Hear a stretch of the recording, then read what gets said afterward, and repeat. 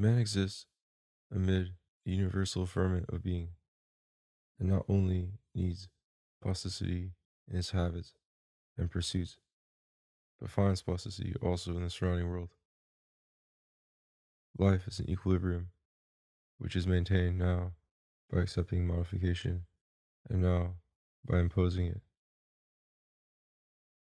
Since the organ for all activity is a body in mechanical relation to other material objects, objects which the creature's instincts often compel him to appropriate or transform. Changes in his habits and pursuits leave their mark on whatever he touches. His habitat must needs bear many a trace of his presence, from which intelligent observers might infer something about his life and action. The vestiges of action are for the most part imprinted unconsciously and aimlessly on the world. They are in themselves generally useless, like footprints, and yet almost any sign of man's passage might, under certain conditions, interest a man. A footprint could fill Robinson Crusoe with emotion. The devastation wrought by an army's march might prove many things to a historian, and even the disorder in which a room is casually left may express very vividly the owner's ways and character. Sometimes, however, man's traces are traces of useful action which has so changed natural objects as to make them congenial to his mind. Instead of a footprint, we might find an arrow. Instead of a disordered room, a well planted orchard. Things which would not only have betrayed the agent's habits, but would have served and expressed his intent. Such propitious forms given by man to matter are no less instrumental in the life of reason than are propitious forms assumed by man's own habit or fancy. Any operation which thus humanizes and rationalizes objects is called art. All art has an instructive source and a material embodiment. If the birds in building nests felt the utility of what they do, they would be practicing an art. And for the instinct to be called rational, it would even suffice that their traditional purpose and method should become conscious occasionally. Thus, weaving is an art, although the weaver may not be at every moment conscious of its purpose, but may be carried along like any other workman by the routine of his art. And language is a rational product, not because it always has a use or meaning, but because it is sometimes felt to have one. Arts are no less automatic than instincts, and usually, as Aristotle observed, less thoroughly purposive. For instincts, being transmitted by inheritance and embedded in congenital structure, have to be economically and deeply organized. If they go far wrong, they constitute a burden impossible to throw off and impossible to bear. The man harassed by inordinate instincts perishes through want, vice, disease, or madness. Arts, on the contrary, being transmitted only by imitation and teaching, hover more lightly over life. If ill adjusted, they make less havoc and cause less drain. The more superficial they are, and the more detached from practical habits, the more extravagant and meaningless they can dare to become. so that the higher products of life are the most often gratuitous. No instinct or intuition was ever so absurd as is a large part of human poetry and philosophy, while the margin of ineptitude is much broader in religious myth than in religious ethics.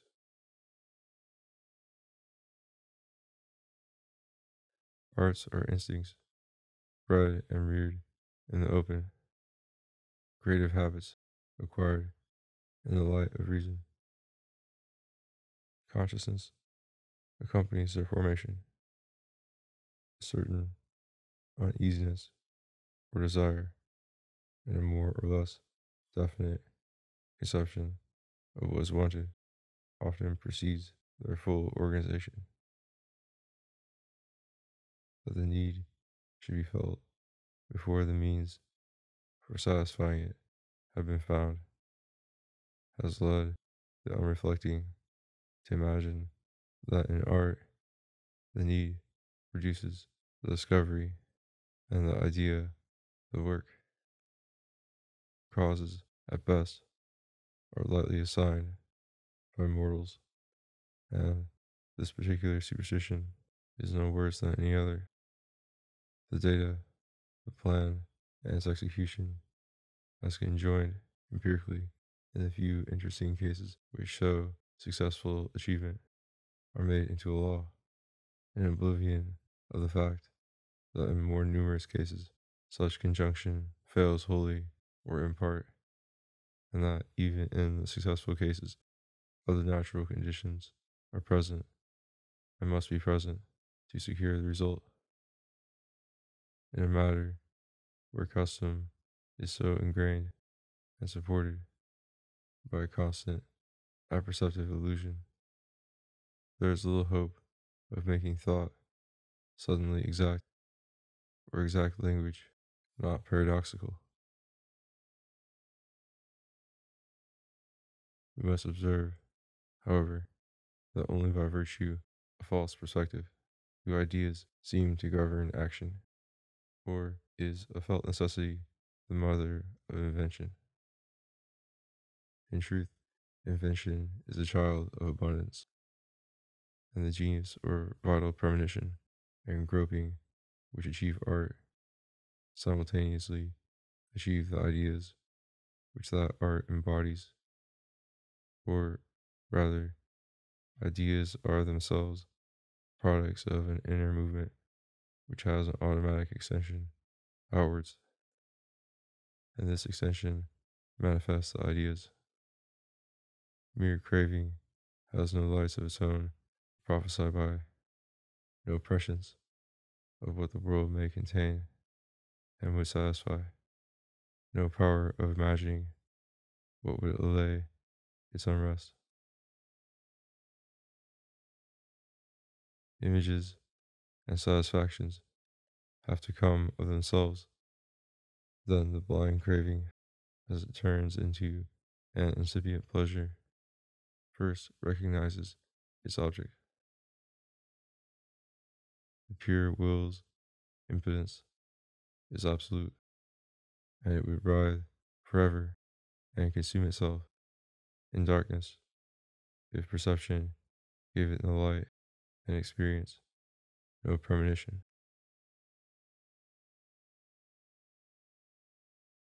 Now, a man cannot draw bodily from external perception the ideas he is supposed to create or invent, and as his will or uneasiness before he creates the satisfying ideas is by hypothesis without them, it follows that creation or invention is automatic.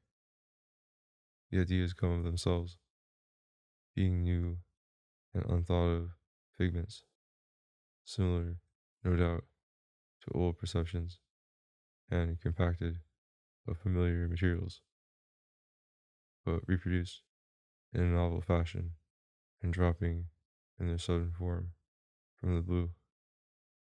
However instantly they may be welcomed, they are not already known and never could have been summoned. In the stock example, for instance, of groping for a forgotten name, we know the context in which that name should lie. We feel the environment of our local void. What finally pops into that place, reinstated there by the surrounding tensions, is itself unforeseen. For it was just this that was forgotten.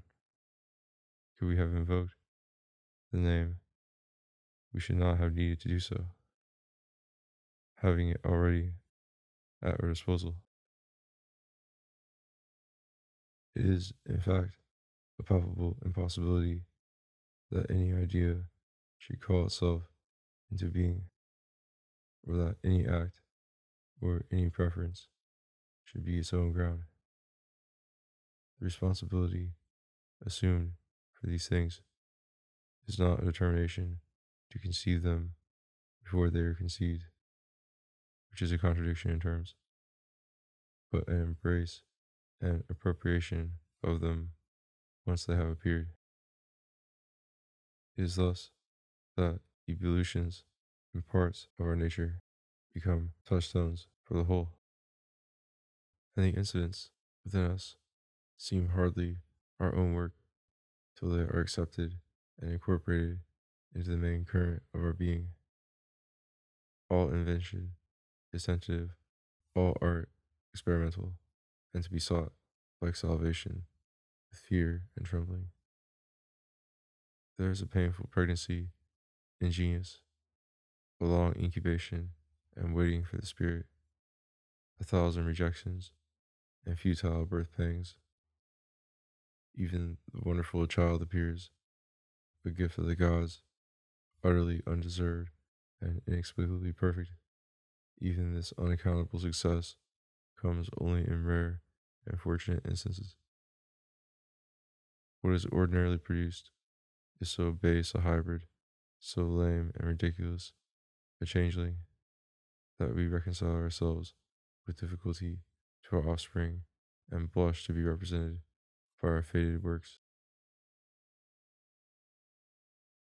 The propensity to attribute happy events to our own agency, little as we understand what we mean by it, and to attribute only untoward results to external forces, has its ground in the primitive nexus of experience. What we call ourselves is a certain cycle of vegetative processes, bringing a round of familiar impulses and ideas.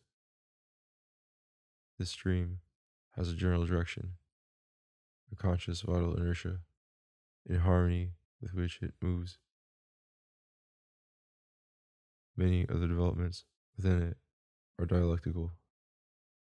That is, they go forward by inner necessity, like an egg hatching within its shell, warmed but undisturbed by an environment of which they are wholly oblivious. And this sort of growth, when there is adequate consciousness of it, is felt to be both absolutely obvious and absolutely free. The emotion that accompanies it is pleasurable, but is too active and proud to call itself a pleasure. It has rather the quality of assurance and right. This part of life, however, is only its courageous core. About it play all sorts of incidental processes, allaying themselves to it in more or less incongruous movement. Whatever peripheral events fall in with the central impulse are accordingly lost in its energy and felt to be not so much peripheral and accidental as inwardly grounded, being, like the stages of a prosperous dialectic, spontaneously demanded and instantly justified when they come. The sphere of the self's power is accordingly, for primitive consciousness, simply the sphere of what happens well. It is the entire unoffending, and obedient part of the world. A man who has good luck at dice prides himself upon it and believes that to have it is his destiny and desert. If his luck were absolutely constant, he would say he had the power to throw high, and, as the event would, by hypothesis, sustain his boast, there would be no practical error in that assumption. A will that never found anything to thwart it would think itself omnipotent, and as the psychological essence of omniscience is not to suspect there is anything which you do not know, so the psychological essence of omnipotence is not to suspect that anything can happen which you do not desire. Such claims would undoubtedly be made if experience lent them the least color, but would even the most comfortable and innocent assurances of the sort cease to be precarious? Might not any moment of eternity bring the unimagined contradiction and shake the dreaming God? Utility, like significance, is an eventual harmony in the arts, and by no means their ground. All useful things have been discovered as the Lilliputians discovered roast pig, and the casual feat has furthermore to be supported by a situation favorable to maintaining the art. The most useful act will never be repeated unless its secret remains embodied in structure. Practice and endeavor will not help an artist to remain long at his best, and many a performance is applauded which cannot be imitated. To create the requisite structure, two performed structures are needed. One in the agent to give him skill and perseverance, and another in the material to give it the right plasticity. Human progress would long ago have reached its goal if every man could recognize the good, could at once appropriate it, and possess wisdom forever by virtue of one moment's insight. Insight, unfortunately, is in itself perfectly useless and inconsequential. It can neither have produced its own occasion nor now ensure its own recurrence. Nevertheless, being proof positive that whatever basis it needs is actual, insight is also an indication that the extant structure, if circumstances maintain it, may continue to operate with the same moral results, maintaining the vision which it has once supported. When men find that by chance they have started a useful change in the world, they congratulate themselves upon it and call their persistence in that practice a free activity, and the activity is indeed rational since it subserves an end. The happy organization which enables us to continue in that rational course is the very organization which enabled us to initiate it. If this new process was formed under external influences, the same influences, when they operate again, will reconstitute the process each time more easily, while if it was formed spontaneously, its own inertia will maintain it quietly in the brain and bring it to the surface whenever circumstances permit. This is what is called learning by experience. Such lessons are far from indelible and are not always at command. Yet, what has once been done may be repeated. Repetition reinforces itself and becomes habit, and a clear memory of the benefit once attained by fortunate action, representing, as it does, the trace left by the action in the system and its harmony with the man's usual impulses. For the action is felt to be beneficial, constitutes a strong presumption that the act will be repeated automatically on occasion, i.e., that it has really been learned. Consciousness, which willingly attends to results only, will judge either the memory or the benefit, or both confusedly, to be the ground of this readiness to act, and only if some hitch occurs in the machinery so that rational behavior fails to take place, will a surprise appeal be made to material accidents, or to a guilty forgetfulness or indocility in the soul. The idiot cannot learn from experience at all, because a new process in his liquid brain does not modify structure, while the fool uses what he has learned only inaptly and in frivolous fragments, because his stretches of linked experience are short and their connections insecure. But when the cerebral plasm is fresh and well disposed, and when the paths are clear, attention is consecutive and learning easy, a multitude of details can be gathered into a single cycle of memory or of potential regard. Under such circumstances, action is the unimpeded expression of healthy instinct in an environment squarely faced. Conduct from the first then issues in progress, and by reinforcing its own organization at each rehearsal, makes progress continual.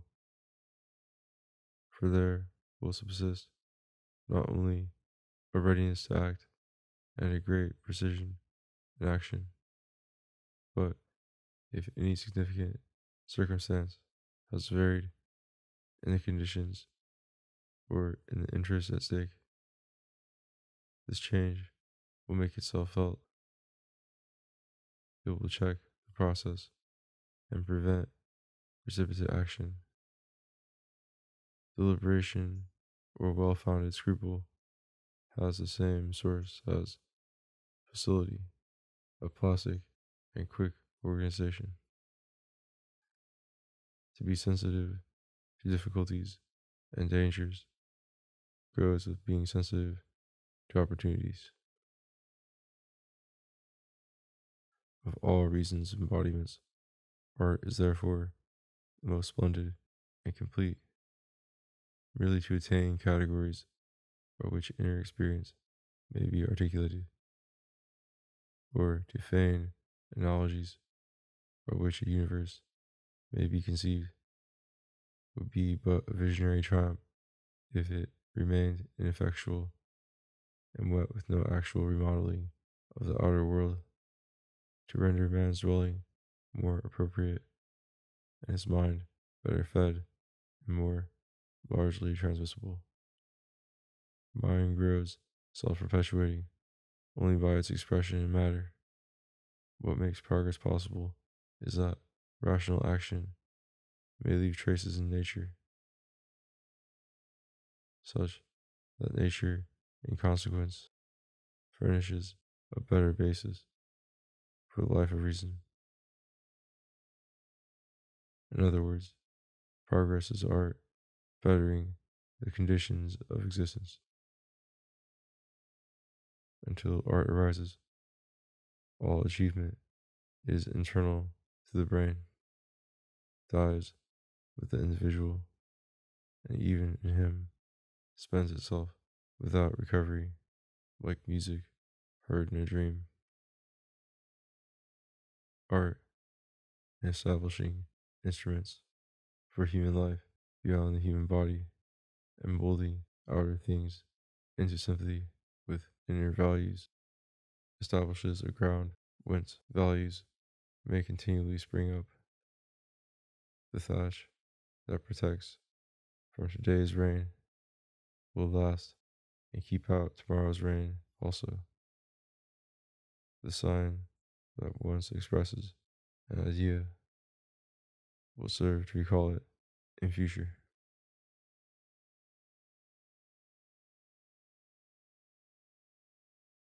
Not only does the work of art thus perpetuate its own function and produce a better experience, but the process of art also perpetuates itself because it is teachable.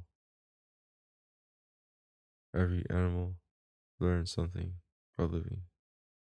But if his offspring inherit only what he possessed at birth, they have to learn life's lessons over again from the beginning, with at best some vague help given by their parents' example.